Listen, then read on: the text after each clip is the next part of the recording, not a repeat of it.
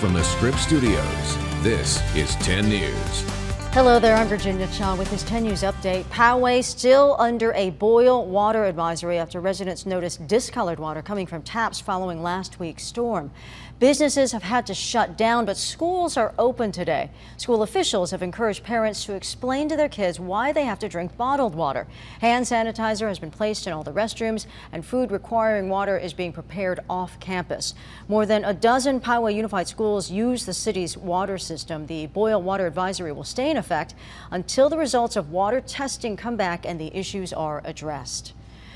A person hit and killed by a minivan near the 5 off-ramp downtown this morning. Police say the driver did stay at the scene. Happened just after 5 a.m. on India Street. The area was blocked off and that off-ramp closed while police investigated. They say the 38-year-old man was trying to cross a street when he was hit. Police are not disclosing his name until they can notify his family.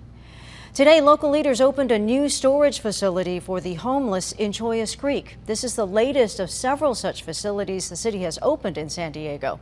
The aim is to give homeless people a place to store their belongings while they look for jobs and housing.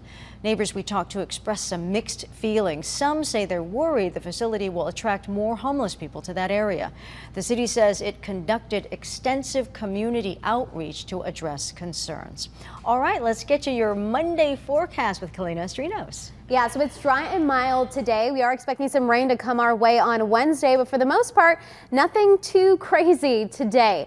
We do have a high surge advisory in effect today through tomorrow morning, so we are expecting to see high rip currents along the coast. Rain and wind will move in on Tuesday night, as early as Tuesday night, but showers will be there for the remainder of Wednesday. So your morning commute and afternoon commute on Wednesday will definitely be wet.